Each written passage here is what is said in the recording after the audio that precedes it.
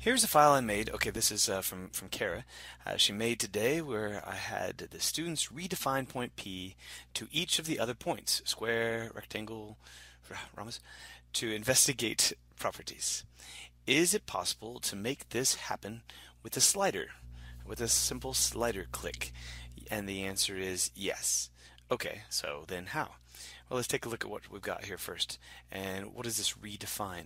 So right click, aka control menu.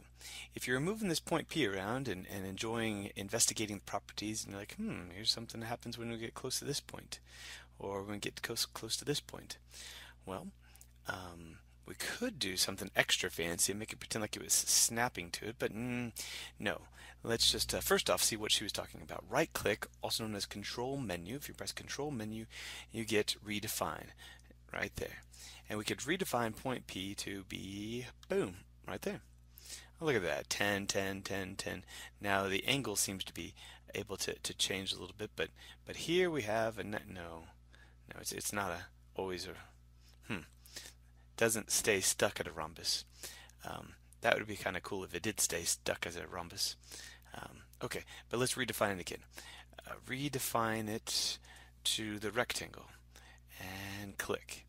All right, there it is, a nice rectangle. Both the sides opposite are equal to each other, 90 degrees. Can we move this?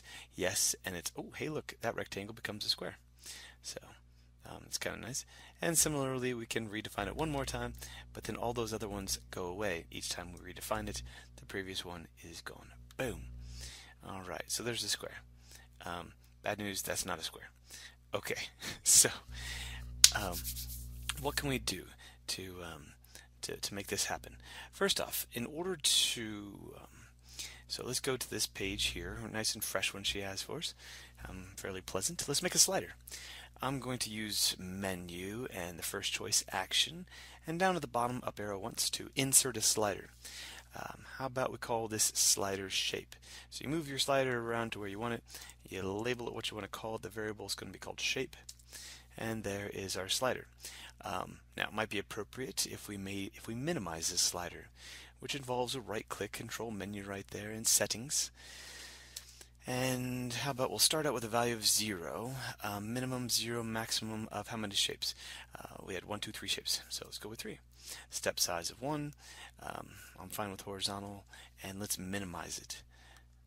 And okay. Alright, so here's our nice minimized slider.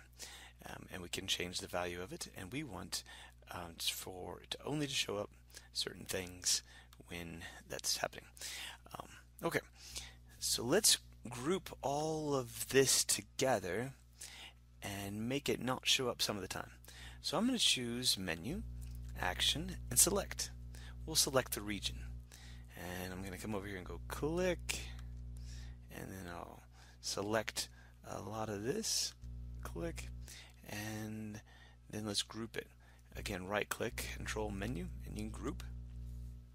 And then now that it's all grouped, we can right click and condition. Let's affect the condition. So we will show when shape equals 0. Shape's gone. So that's because this one is not there. Alright, so can I move this point again? It seems to all be grouped together. Aha! Control menu, right click, and ungroup. Okay, now it's free to move about, just like it was before. Alright, so let's make it appear to be number 1. And which one do we want to be number 1? I'm thinking maybe 1 could be the square. Well, there's a couple things that are hidden that I'd like to see. So I'm going to go menu, and how about let's first off view the axes. Show axes. There's that. Then menu, hide show. Menu, action, hide show. Hey, look, there's all that stuff that was there before. I bet this point won't show up. Yeah. Visibility conditions are set. But note that's out there at 10. Okay, so I'll just cancel. That's pretty neat. I actually haven't run across that window too often. Let's define some points, and that I don't think she wanted to change. Let's menu geometry, points and lines, and put on a couple points. Let's put this point on, and 3, 4. 5, 6, 7, 8, 9, and 10. Boom. There's that point, and guess I don't need that point. I'll put it on there. Okay, it's not staying. Alright, I'm done. So I'm going to make a segment, menu geometry and segment, and I'm going to use a nice little feature and geometry. I'm going to do midpoint. Nope. Yeah, construction midpoint. So what's the midpoint of this? And if I remember correctly, she had it as a nice color of blue. There. That's pretty. So here's an interesting little feature. Menu geometry, shapes, and it's called a regular polygon. And I'm going to make it from up here because I tested it out the other direction and I wasn't quite so pleased, I think. Okay. Let's try that again. How about if I start in the middle? Oh, there it is. That's what I want to do. And I go this way, and then I go to where it's 4. Beautiful. So that is a square. Now, I can actually move this along and it stays a square, but it pretty much messes that up. So not what we were wanting it to do, not what we were expecting. So I think I'm just going to pin this. And so when it is a square, it's going to stay a square. Alright, so that is this shape. It's showing all the time because we haven't restricted it to only show up when it says shape 1. Just about there, and she could fill in some of the rest of it. Just make another line going across that way, segment, menu, geometry, shapes, and points and lines it is, and segment. There you go. Right click and color blue. So that's lovely. Let's make all this show up. I just go click and click and click, click. How about one more click? So we're selecting lots of things that I only want to show up when shape is 1. Condition, I didn't need to group it. I just want to say shape equals 1. And now if I go back this way, oh, guess I didn't select as many things as I thought I did. So how about square? Yes. And this one? Can I get multiple select condition? Shape equals 1. No, that's just doing whatever I'm hovering over. Alright, right click, condition, shape equals 1. So maybe the grouping is a pleasant thing, and then to ungroup it again. So just have 2 more points that need to only be showing up. Condition, shape equals 1.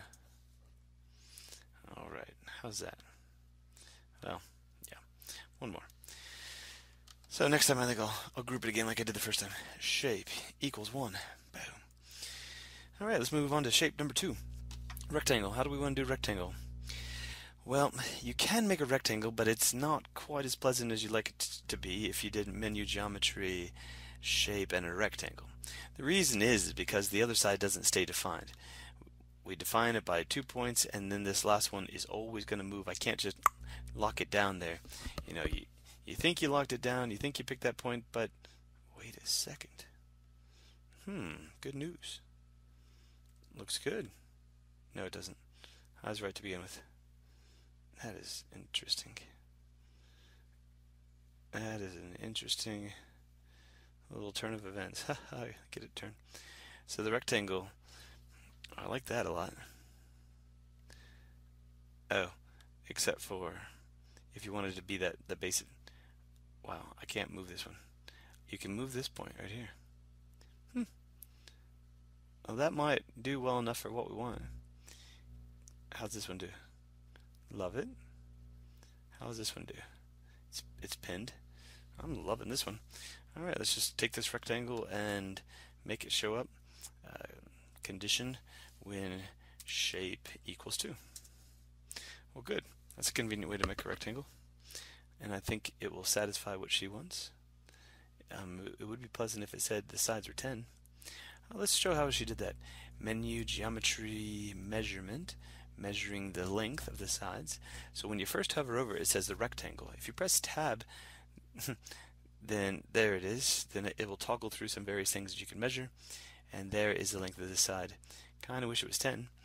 Tab, and that's going to be a nice pleasant 6 or 5, I guess. Tab, 6.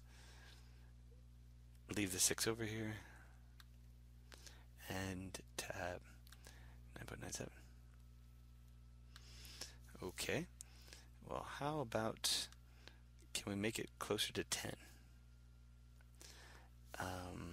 One way I can sneakily do this is to right click on it and say attributes and only show 2 bits of precision. There it is. 1 point of precision? As in 1 decimal? Let's check that out on this one. So when I change it to 2, there you go. So, nice. I like it. Looks good enough. It'd be nice if that 10 was attached to that line a little better. So let's move this, and then does it become reassociated? Yes. Nice. And so now it's reassociated with it. And we can move this. Oh, this is great. Boom.